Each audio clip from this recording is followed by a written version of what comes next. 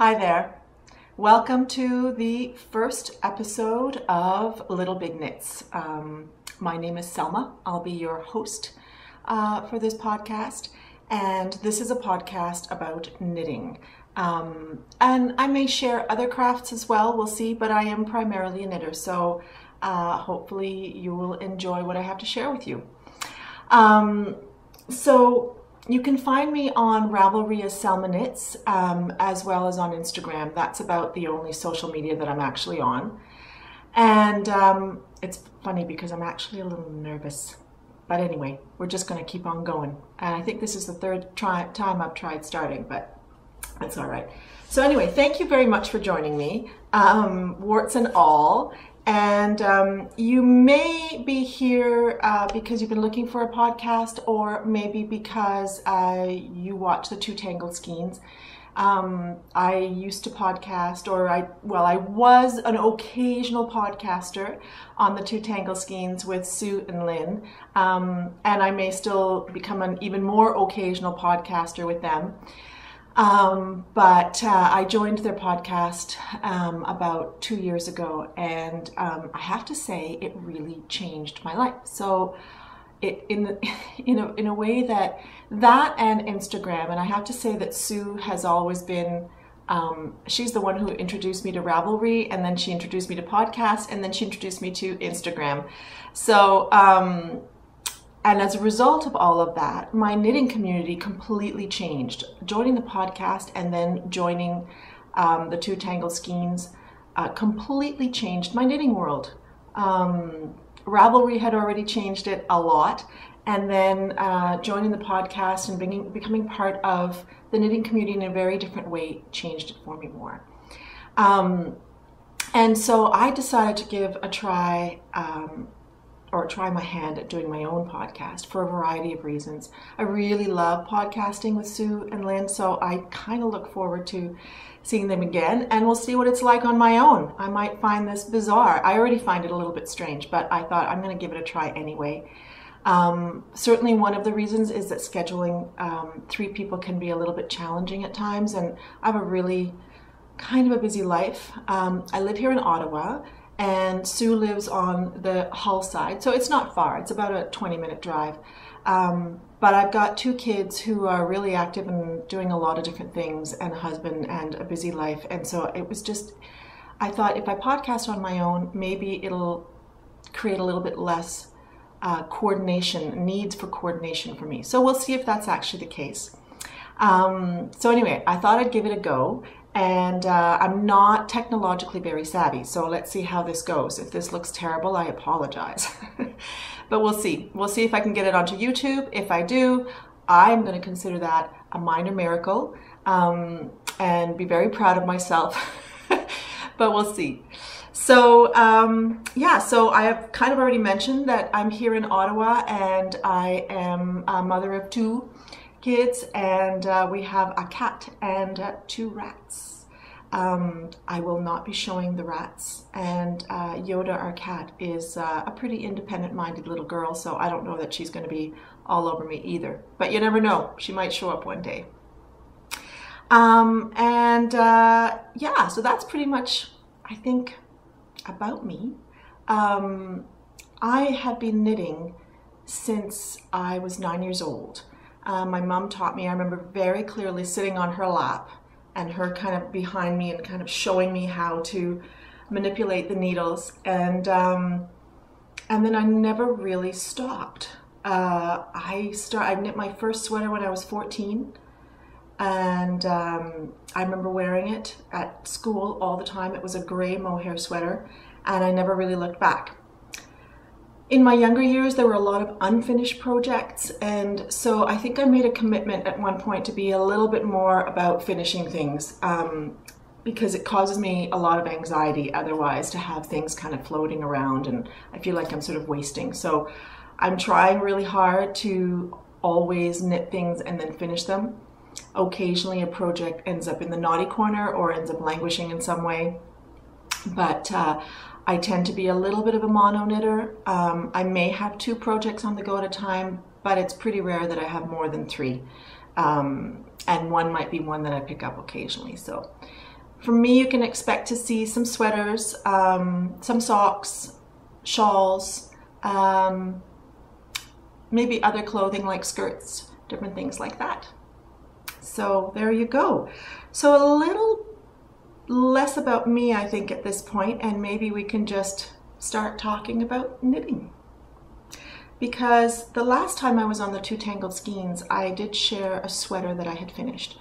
I still had not finished the button band and it's the Deco by Kate Davies, and I decided not to show that today because I still haven't finished the button band, but I hope to finish that in the next couple of weeks, and then I'll be able to share that with you. But today I have two finished objects. One is the sock head hat. This is a free pattern on Ravelry and has been made by, oh my gosh, I think over 1,000 people. And so it's got this very long ribbing here at the bottom because it's meant to be folded over. So I actually made this for my daughter, but I'll model it for you. But you could do it with the ribbing doubled or not. My daughter, as soon as I finished this, took it out of my hands and pretty much put it on right away. And I almost wasn't able to show it to you guys on the podcast because she got upset that she couldn't wear it. So I'll be giving it back to her soon after. But this is the sock head hat by Kim McClure. It's a free pattern on Ravelry. And you knit the ribbing, as I said, and then you just go to plain stocking knit stitch. So it is a fantastic pattern for a highly variegated yarn, which is what I've got here. And, you know, I don't remember what size needles, but I pretty well used the needles that they said in the pattern. And there you go. It's a lovely pattern, very easy. You can kind of adapt it to a smaller head or a bigger head if you want to by just adding or taking away the number of stitches that you cast on. Very easy. And the yarn that I use, and it's kind of funny, I was trying to decide what yarn to make socks with. And I showed my daughter this yarn, and this yarn is Skein yarn from Australia. The dyer behind that is Kristen Finley. And this is in her top draw sock in the Lily Pond colorway. And I had this skein, and I had a skein by Lichen and Lace in her Wildflowers colorway, I believe. And I showed them to my daughter, and I said, which pair do you think would make a good pair of socks? And she took this skein and she put it on her head and she said, this would make a great hat. So I said, all right, I got the hint. And I'm really, really glad that I turned the skein into a hat because I just think that it just showed off the skein so beautifully. Like the colors just are so nicely distributed throughout the hat. So I'm really glad that I made a hat. And it turned out really very nicely. And as I said, she's already been wearing it a lot. So that's that. I think I'd probably make another one of those, maybe even for myself. And I think I've seen people do it with really highly variegated yarns, but also with just really lush yarns like Angoras or a really gorgeous MCN, because it'll just highlight the yarn so nicely because it's a very simple construction. The other FO that I have, and I was actually knitting on this, and then I finished it while we were traveling. We went to, and the hat also I made, we went to Italy for a couple of weeks with my husband and my children and I, and so I got to finish this there. But this is a shawl that I just finished in Italy and then fully blocked it when I came home. Hopefully you can hear me from behind the shawl. This is the Summer Tide shawl by Helen Stewart. And it was designed to be a two-color shawl, but I saw somebody who had made it in one color in a cream, and I just loved it. I loved the different stitches and the different sections of it, and I thought it looked nice as well as a one-color yarn, a one-color shawl. So this is about how deep it is. Like that. It's a lovely, it's very light and lovely, and I really, really like it. And I think it's going to be a lovely shawl to have at the office, because I often have shawls at the office.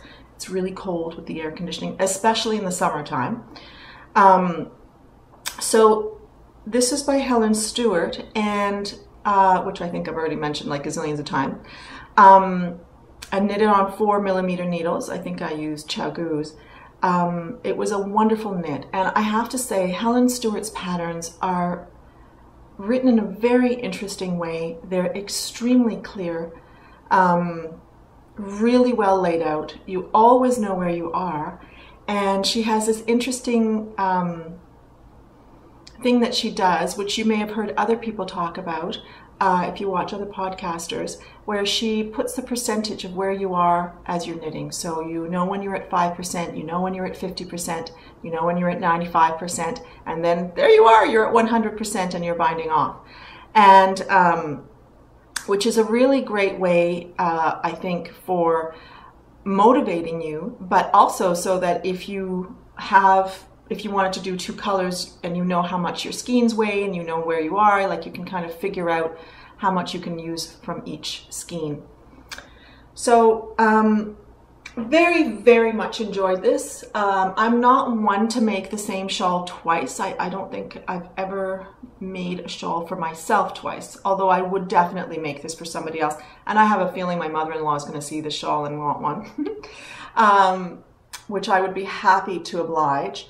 I used a yarn that I got at Rhinebeck last year by the Periwinkle Sheep, and she's a dyer, I think in the state of New York.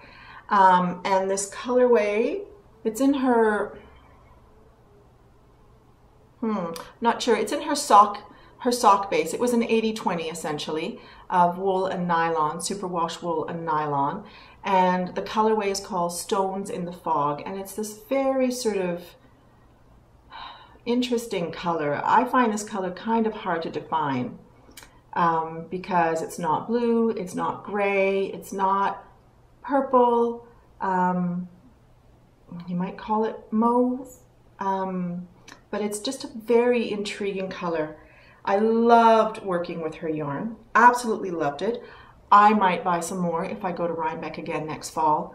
I bought 2 skeins of this colorway, and I also bought another skein of another colorway, which I was going to bring and show you guys, but I forgot. And I made a hat for a friend, and I love her yarn. Now, the interesting thing I noticed about this shawl is that I found, I'm not totally sure, maybe if you've made the shawl you can tell me what you think, but I am not sure that this shawl ended up as deep in my yarn. I'll just stand up a little bit, kind of sits like that, as it did for others. I'm not 100% sure. When I looked at the pictures, sometimes it seemed to be a deeper shawl, but I'm actually very happy with it. I think it's actually at quite a lovely depth, but I was expecting it to be slightly deeper. But this yarn is quite tightly twisted, so it's got a bit of a bounce to it, and I think that it just kind of retracts a little bit as well. Again, even though you've blocked it and you've stretched it out to the max, it seems to like come back, unlike a single ply that would sort of stay there, or silk that would just give it that drape. I would use it again in a shawl, but just keeping that in mind. And this is a shawl where you could quite easily do an extra repeat in a section to make it slightly bigger.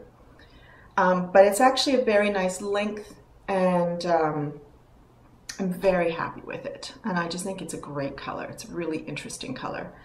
So I suspect that I'm going to wear it quite a bit. I'm going to be taking it to the office, and I'll be wearing it there, and then probably in the fall I'll be wearing it with my leather jacket and stuff like that. I really, really like it. And I'm really looking forward to knitting another pattern by Helen Stewart. And when I go back to Rhinebeck, I'll be going back to the Periwinkle Sheep to see if I can be tempted. I actually think this would be a fabulous sweater yarn. And I've started fantasizing about buying a sweater quantity, but we'll see if that actually happens. But it's really beautiful. So that's my other finished object that I have to share with you today. I'm just going to take a sip of my tea, actually. I am drinking, thanks to Lynn, Toll Baby, I'm drinking a gigantic mug of some black cardamom tea by a company called, I think it's the Ahmed Teas. And she bought me a huge box of the loose leaf cardamom tea. And so when I'm at home, I have myself a big cup in the mornings. So that's what I'm having. So what am I working on right now? I am working on, in this, I love this bag. It's actually too big for the project, but I just don't care. This is a bag by Buku. Her first name is Aruna, and she is a textile and bag artist, I'm going to call her, out of Toronto. And I got this at the Frolic Festival in Toronto at the end of April. But I actually have two other bags by her, smaller pouches, one that I've used for sock knitting and one that I actually use for makeup. Her fabrics, they're lovely canvases, her prints are beautiful. Absolutely love this, and it's kind of like a tote bag. And it's just so gorgeous that I would use it for other stuff as well. So that might end up happening. But right now, in here is a test knit that I'm doing for Marsha Ibuki. So I'm not going to show much of it, and I actually haven't gotten very far in it yet. So I'll just show the colors to you so that you can see what it's going to be like. If you follow her on Instagram or on Ravelry, her name is Fairy Little on Instagram, and I think there's an underscore between the two. I think she's already posted pictures of it, but I won't share it just because I don't want to end up doing something I'm not supposed to. But there are 3 colors. So this one, this purple, and you're going to notice I might have a little thing for purple, especially kind of dusty looking purples and mauvey type colors. This is the Plucky Knitter, which actually a friend of mine, a knitting friend here from Ottawa, Crystal, gave me when we were on our way to Rhinebeck. She was just giving people yarn before we even got to Rhinebeck. And so this is the Plucky Feet, which is, I think, a 90-10 superwash merino and nylon. It's in their P's and Q's colorway. This is Arty Yarns, which is actually based in New York. And I got it at a small town just near Rhinebeck. I think it was called Tivoli. And we went there to a yarn store, and I ended up buying that there. And that is their merino cloud base, which is an MCN, merino cashmere nylon base, and it's color 249. Not a very interesting name, but it's sort of a beigey color. And this is a 3-color shawl. So my 3rd color is this one here, which is hedgehog fibers in their sock base. And the colorway is Urchin. So it's speckled with purples and pinks and very dark purples, almost look like blacks at times. So I'm hoping, I haven't actually added that yet. These 2 are in there and they look great together, but I think it's going to be nice. I hope so, because that was my intention. It's also a crescent shaped shawl, and I'll just show you a little bit of some of the stripe. There's a tiny bit of striping in the shawl. And that will be done for the end of June. She's going to be publishing her pattern, I believe, at the end of June, or certainly the test knitting is meant to be done for the end of June. I think she may be publishing it a little bit later. But that's really fun, really fun. So thank you, Marsha, for letting me test knit for you. The other thing that I'm working on is a sweater, and I've got a little gray monster cat. Her name is Yoda. She's at the back door over there staring at me and kind of screaming at me, but I think I'm just going to let her be there for now. Maybe she'll get bored, because I haven't quite figured out all the technological things, and I know if I stop the video and I do a second video, I'm like, oh, how am I going to put those together? So I'm just going to forge ahead. So I made a sweater probably, I think it was 4 years ago actually. I think it was 2013, and we're in 2017 now. What is the date today? The 11th, I think, of June. I made a sweater by Kim Hargreaves, who is a British designer, and she puts together these books. Her books are stunning, absolutely stunning books. And this is the Whisper book, and the pattern that I made from this book, and I thought about wearing it today so you could see what it looked like, but it is really hot here today, like really hot, and it is a long sleeved sweater. So this is the sweater. It's a boat neck. It's a very wide boat neck. I made it slightly less wide, and it's also kind of like it's straight down, so it's a little bit of a boxy type look, and I made it slightly tapered so that it was a little bit narrower at the hips and then got wider for that drop shoulder look. And I made this out of a cotton bamboo blend in a sort of a gray blue colorway, and I wear it a lot. And I actually wore it to Toronto in May for the Frolic. And at the end of the trip, I just thought, I just really like this sweater, and it's in good shape still, even though I've worn it a lot, but there's a tiny little bit of fraying on it, or not fraying, but just, it seems like the yarn is fluffing slightly. I often wear this big necklace with it, and it's showing a bit of the damage from the necklace at the top, and I just thought, oh my gosh, what if I can't wear this sweater one day? What am I going to do? Because I love it so much. So I thought, well, maybe it's time to make another one. So that is exactly what I'm doing. I started this while I was in Italy. Oh, and look at that. I'm mid-row. There you go. First time podcaster, not so good. I am making it in this green color, and really it's the kind of thing that doesn't really look like anything until after, because right now, every once in a while you have to do these rows where you are double wrapping the yarn around the needle and then you drop them. So they're drop stitch rows. And I think once this has been washed and the weight of the cotton allows it to hang, then it'll just straighten out and flatten out the slip stitch rows. But right now it's not looking fantastic, and I was a little worried, but I think it's going to be great. And because it's this sort of, it's not looking as olivey on screen, but there's a little bit of an olive green to it, I kind of feel like it's sort of going to add to the, it's not camouflage, but you know, kind of like the look. I think it'll be fine. I'm really excited about it. But I really haven't had a whole lot of time to knit since we got back from our trip We got back a week and a half ago. It's been very hectic and stuff going on. So yesterday, like, I literally knit, I think, a row and a half. That's as much as I was able to do on a Saturday, because it ended up being a very busy day.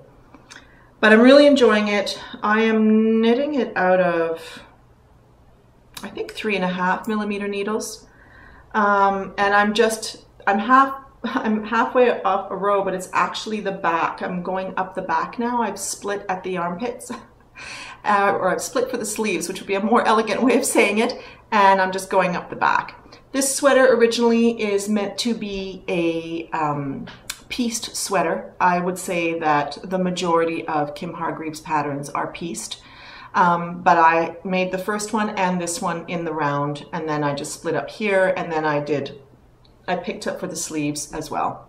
I try to avoid sewing as much as I can because I just don't really like it very much. So I am making this out of a yarn I had gotten at a local wool shop called Wool Time. It was in their sort of sale section, and it's a diamond luxury yarn called Maya, and it's essentially a mercerized cotton. Actually, it was interesting, they say here, they said 100% comb bed mercerized double gassed cotton. I don't know enough about techniques to know what that means exactly, but I have enjoyed working with it. It's a little bit splitty, I have to say, so I have to be careful because it's made up of many strands of very, very thin cotton, and you know, like if you miss a strand, then it's going to have an impact on the finished look of the sweater. So I'm trying really hard to make sure that I don't miss any of the strands.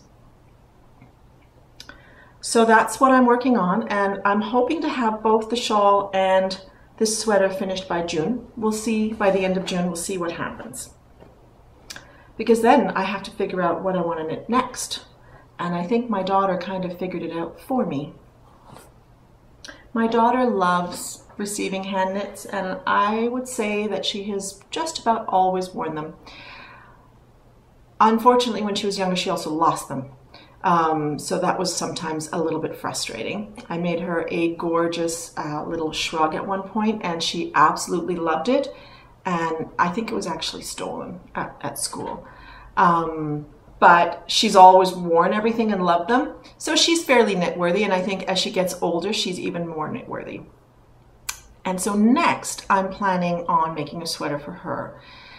She wanted to have kind of a boxy sweater. She asked if I could make her something kind of cropped and a little bit wider, but not like crazy wide, just a little bit. So I'm planning on making her a sweater. I don't know that I'm going to make it quite as cropped as she wants it to be, but hopefully she'll be pleased with it anyway. So yesterday was a Worldwide Knit in Public Day.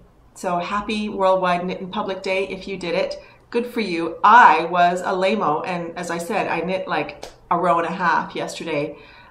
It was a gardening day. I really, really needed to plant vegetables because we were getting a little late in the season. And so I spent a lot of time outside, and then we had dinner with friends and stuff like that. But the garden plot that we have is very close to a wool shop in town called Wool Time.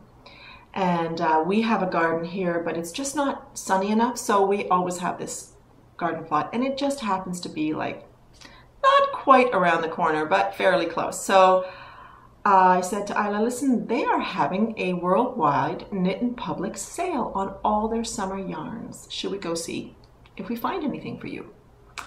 So we walked in, and the first thing she saw and the first thing she fell in love with, and there was no changing her mind, was this stuff by Katya called Spring Rainbow, which is this kind of cotton gradient. And actually there are local dyers who do this stuff too, so I'm feeling a little bad for buying a big commercial one. But this was the one she wanted. And she wanted something cotton-like for the summer. These are usually used for making shawls and things like that. I didn't see any pictures or examples at the store, but I haven't checked on Ravelry yet for sweaters made out of such a yarn. So I've ended up buying 2 of these. And of course she likes this wild and crazy color. Like, I don't think I would wear this.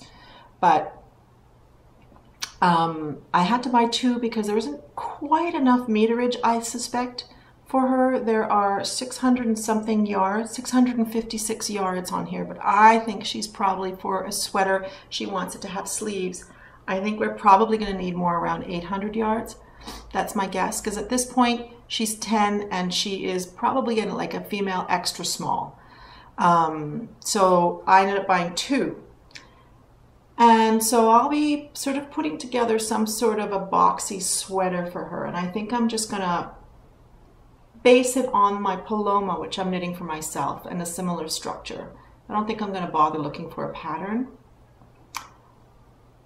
But the issue that I have with this is that I would normally knit a sweater in the round, whereas considering the structure of this yarn and such, I think I'm going to have to actually seam it. I think I'm going to have to do a front and a back, and probably use these 2 simultaneously for the front and the back, and then use the leftovers for the sleeves. And that way the color distribution will be kind of nice and make more sense. That's what I'm thinking I'm going to need to do. So I have the rest of the month of June to sort of figure out how I want to do this, but I think in July I'll be knitting her this sweater. I have a last couple of things I'll share with you. Another yarn purchase and a magazine before I sign off for today. So when we went to the store, they were having a sale on summer yarns, as I said, right? When we were in Italy, I really didn't go and even look for yarn stores. It was a family vacation. I don't know, I just didn't really think about doing it. But I did go into one yarn store in Venice that has got a little bit of a reputation with, a good reputation with podcasters. I know Kristen of Wollenbein talked about going there, and so did Eric of Sticks Plus Twine. So I thought, okay, well, I'll go check out Lilla Bella, it's called, in Venice. So I found it, walked in, saw the yarn. They had both gotten cashmere from there. It was really gorgeous, but that just wasn't what I was wanting. And they had an unusual mix of yarns, I have to say. A lot of Katia yarns, which is this company, because I believe that Katia is a Spanish company. It is a Spanish company, but apparently a lot of their yarns are from Italy. Sorry, I've got something, a fiber or something that's gone up my nose. And so they had a lot of Katia and a lot of Filatura di Crosa, which is an Italian company. And they had a lot of really shimmery yarns, or very, you know, fancy schmancy yarns, or what do we call those yarns? Are they variety yarns, or you know, ones that can have little things hanging off of them, or you know, they're highly mixed with viscose or different things, and acrylics. There were some beautiful mohairs, and I have a little bit of a thing for mohair. There was one yarn that I really liked. It was kind of a viscosy blend. It was very shiny, but I was like, that could make a really interesting top. But I just wasn't ready to splurge, and it was the kind, they weren't balls. They were, you know, the ones where there's like a cardboard on the inside and the yarn is wrapped. So they were actually kind of big, like not as big as this, but kind of big. And I didn't have a lot of space in my suitcase. And I thought, well, if I have to buy 8 of these, how am I going to fit them into my suitcase? So I said, I'll think about it. The woman was lovely in the store. We had a lovely, funny conversation, I would say, trying to speak Italian, English, Spanish, which I speak, and trying to like, but we were communicating beautifully. It was really fun. And I said, you know what? I'm going to think about it and I'll come back tomorrow. And the next day when I went, the store was closed for lunch. And I thought, okay, that's a sign, because I still wasn't totally sure whether I should get it or not. But yesterday when we walked into Wool Time, they had a yarn, not the same yarn, a yarn by Barocco, but that looked exactly like that yarn. Similar kind of texture, not similar colors, but also as shimmery and as lovely. And I think it's actually a new yarn by Barocco. It's called Barocco Mykonos. And it's a linen, nylon, and cotton blend. And it's a very shimmery yarn. And that would be the nylon that is doing that. And it's in this stunning, well, I found it stunning because I just love steely kind of bluey grays. So I ended up buying a sweater quantity, and my idea is to make a little tee. It's going to be one of those tops that's just really cool when it is 35 degrees and humid, which is the kind of day that we're going to have today. It's just going to be a light, you know, little V-neck, slightly off the shoulders top, very simple. So I bought enough to do that. And I'm not sure, I might get to that in August. We'll see. We'll see how quickly I'm able to get through my daughter's sweater. I'm a little bit of a planner, and I tend to stick to my plan. I do have a lot of fun planning my knitting, and normally I wouldn't be quite as rigid about, okay, I got to make the sweater in July, but because my daughter wants it, I figure, you know, I should get on that, and she'll be able to wear that into September and October as well. The last thing I wanted to talk to you about is the new issue of Making magazine. I find it hard to call this a magazine. This is more like a book. It's so beautiful. I have gotten number 1, number 2, and now number 3. Number 1 was lovely. Number 2, I have to say, I wouldn't call it disappointing, but there just wasn't as much in there that I thought I would really want to make. But number 3 is stunning. And each of their issues has a theme. And the theme for this one is dots. And so there are a lot of patterns, even actually this one, which is by Heidi Kiermaier. As you can see, she's got kind of baubles in the yoke of the sweater. So the patterns are primarily blue, and they include things like dots. So there's this fabulous pair of socks. What I love about this magazine is certainly the quality. Like, it is a beautiful, kind of like Len magazine, which maybe you're familiar with. It's just got a beautiful quality. But what I really am enjoying about this magazine is that, in fact, the whole first part of the magazine has nothing to do with knitting. There's a lot of sewing and embroidery and a little bit of baking, and here there's a section on doing French knots, for example. So I just love that it is really about making, and it's actually motivating. You know, let's say you are just a cross stitcher, or you are just a sewer, or just a knitter. It's going to push you in other directions, and you kind of go, oh, I'd like to make that. That's really pretty. There are, even the picture on the back, there are these pin cushions that have embroidery in them. There's just very interesting projects in here with the patterns given. There's some piecework, and again, all with dots. I happen to love circles and swirls, so this also spoke to me. And yeah, it's really beautiful, and I am very glad I got it, because I was kind of considering not getting it, but then I decided to. And I think the next one that they have coming out in the fall is Lines. So I think I've already ordered it. They're really beautiful, and I'll look at them over and over again. And there are definitely some things that I want to make in here. In terms of knitting this cardigan, which is not blue, it's by Hanna Fittig, just stunning. So if I come across the fingering weight yarn that I need for it that just speaks to me, I think I would love to make that. It's such a pretty, simple, cropped cardigan. And there's some fantastic color work by Tin Can Knits, by one of the people at Tin Can Knits, Emily Wessel. So just full of really beautiful things. There's, if you're a crocheter, these gorgeous rocks that have crocheting over them. I mean, they're just, so there are things that are practical, things that are whimsical, things that are romantic, just beautiful. It's just a lovely, lovely collection. So I'm really glad I bought it. And I think that comes to the end of my first episode. Yeah, I think that's it. I can't tell you how often I'm going to podcast. I'm not going to podcast on a weekly basis.